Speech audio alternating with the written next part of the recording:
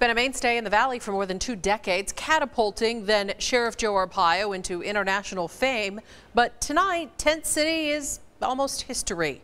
With the new sheriff in town coming up with his own plans for the controversial facility, ABC 15's Mary Ellen Resendez joins us live. Mary Ellen, what's even left out there?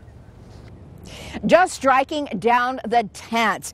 Now, the yards are pretty much done. One completely gone. There are 4 yards left still to go in the tent city. So right now here, it's pretty much just eerily quiet, almost like a ghost town.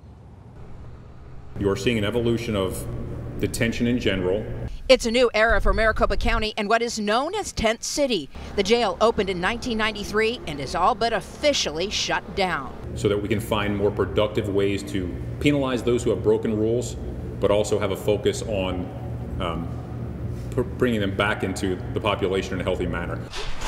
Sheriff Penzone says the striking of these tents will save the county $4.5 million, coming mainly from overtime costs. Now we can consolidate those and reduce some of the overtime shifts. It didn't take long to put Tent City into the history books. In early April, the sheriff announced the shutdown. On April 25th, the female inmates were moved to Estrella Jail in just 45 short minutes. A day later, 300 male inmates were moved, all before noon.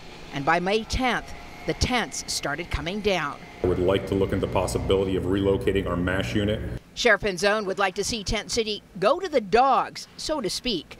The county's animals sheltered in a climate-controlled environment. That is a vision. That is not something that's come to fruition yet, but that is one of the considerations. We're also looking at other options.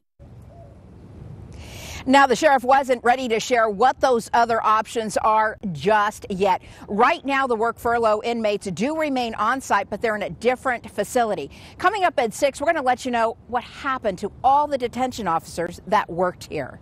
Back to you.